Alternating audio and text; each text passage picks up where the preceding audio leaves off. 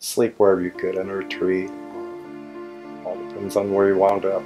Find cardboard or anything you can cover up with. Cardboard did help protect it from the ground. It wasn't real good in the rain, but better than nothing. And that's all I had at the time, was a sleeping bag. And that's what I slept in outside and on the snowbank. I've slept in anywhere from dumpsters to amazing piles to anywhere I could try to stay warm. And it's not like I was proud of the fact or anything like that. It's just I did what I had to do.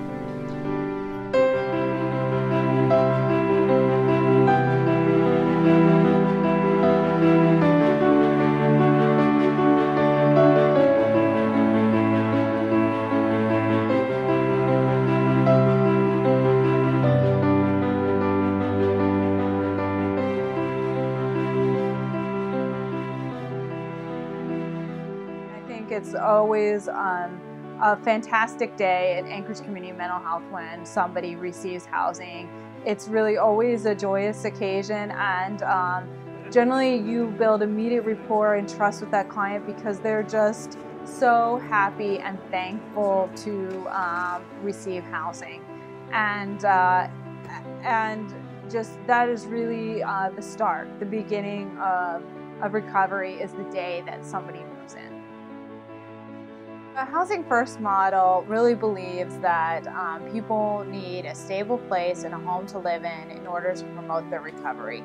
So, and in order to start that recovery, you need to have a home, and so hence Housing First. So we place people in housing unconditionally, and then we wrap intensive supportive services around them to start their recovery and to make them successful in housing. We are looking for the most vulnerable homeless people. So we're looking for the people who have serious mental illness, more often than not co-occurring disorders, substance abuse and mental health, and who have been on the street a very long time, 5, 10, 15, 20 years. We're looking for those type of clients in our housing programs because those are the type of clients that really need the most support in our community and need this type of intensive services.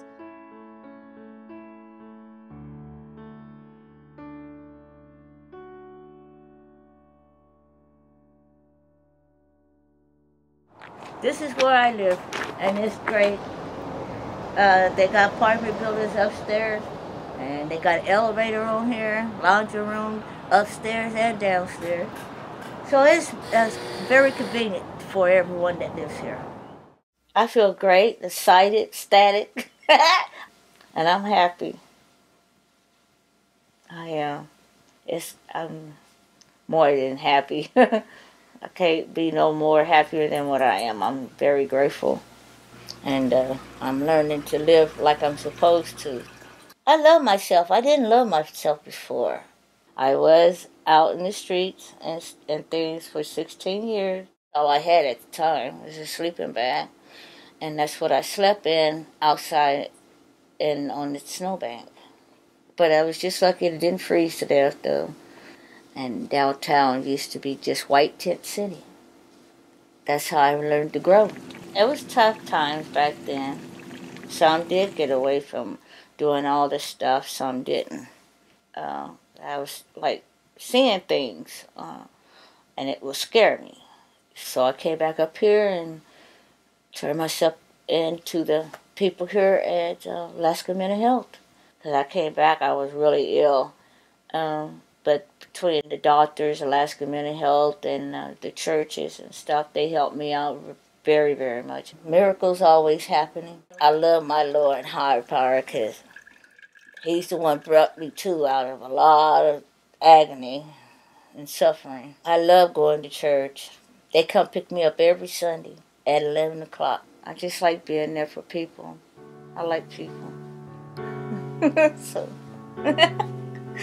I'm loving my life. Either way it goes, I'm happy. I'm good. I'm loving what I could do for myself and things because of what was going on in my life. And I love it, and I ain't going nowhere. This is my home now. Yes, I'm very proud of my place. I love it. I ain't moving. they ain't gonna get me out of here. They'll be fine. So, yeah, I'm grateful. Many people get the medication they need, get the therapy they need, get their primary care straightened out, and really start towards a life of recovery. We're trying to use our housing and homelessness services in the best way we can to serve the community. Housing First does save the community a tremendous amount of money. Housing First, with the supportive services, is a very cost-effective mechanism for serving people, and it's also very, very effective. 80% of people that we put into housing retain their housing for a year or more. Being homeless in Alaska is dangerous just because of the severe weather conditions. People end up with limbs amputated. Many people get immersion foot from their feet being wet, and a whole host of other frostbite and cold weather related injuries that really impact people's primary care and eventually their entire lives.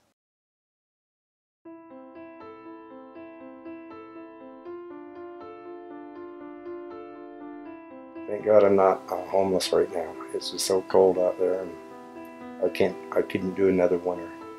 I'm so happy to be in a place again. And really enjoy it. Family can visit.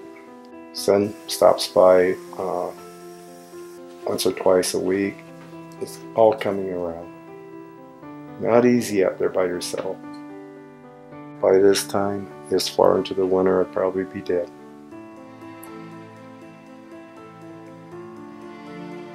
Either frozen to death or beaten to death. Together, I've been homeless almost 4 to 5 years. Yeah, it's just really stressful and depressing. It's just night by night. You never know what's going to happen. Trying to stay warm, even in a tent in dead winter, it's very, very hard, even if you have a heater, to stay warm. I lost some toes and stuff over there. I made a mistake and stayed out too long.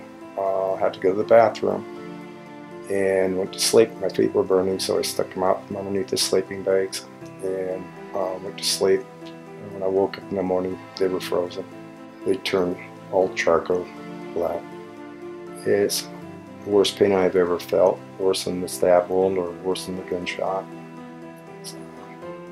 I was 2 months in Alaska Regional the first time, and the morphine doesn't even cut the pain. It took me a year in a wheelchair to walk again. I'm just glad they didn't cut them off.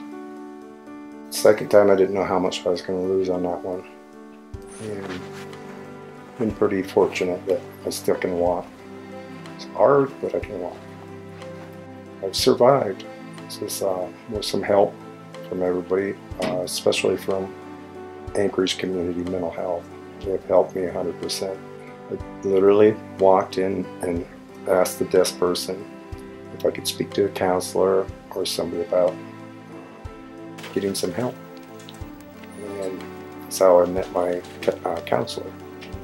She was very helpful and understood what my problem was and did the initial intake and realized I need some help and cared enough to take care of it. So life is changing for me, for the better. Good things do happen, and there's good people.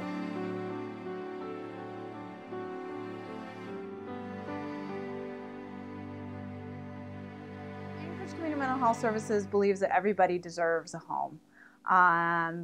Particularly people with disabilities in our community deserve to have a safe and warm place to live. And we also believe that recovery can't begin without a stable home for people. I believe the Housing First model works because people that are homeless want a home more than anything else.